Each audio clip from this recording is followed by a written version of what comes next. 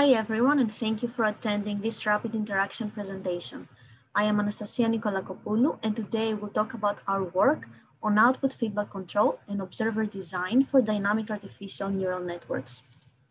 Artificial neural networks are black box models widely used to approximate nonlinear dynamical system behavior. Dynamic model structures that incorporate ANNs are known as dynamic artificial neural networks, for short DANNs.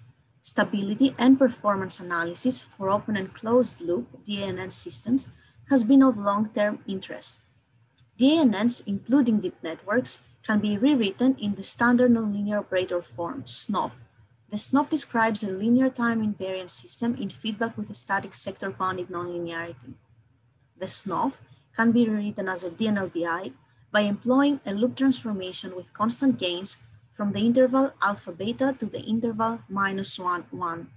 In this work, we adopt the DNLDI formulation, which facilitates the derivation of sufficient design criteria for stabilizing dynamic output feedback controllers and output observers for systems described by DANNs. Equation 0 describes a DNLDI with the addition of the integrator dynamics, which ensure that the system can have zero steady-state offset. Given the output feedback control law shown here, and after exploiting sector boundedness and slope restriction properties of common DANN activation functions, equation 0 is rewritten as 1 in deviation variable form.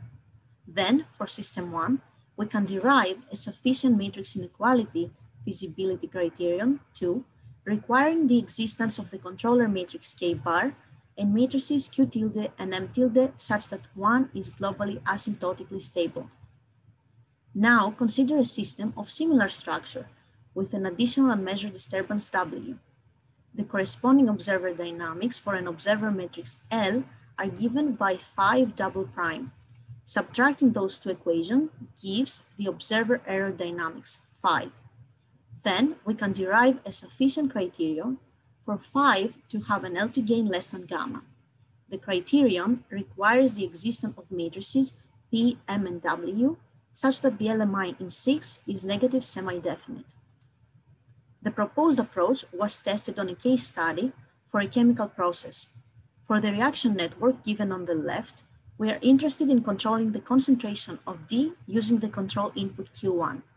The continuous stir tank reactor dynamics are modeled by a DANN.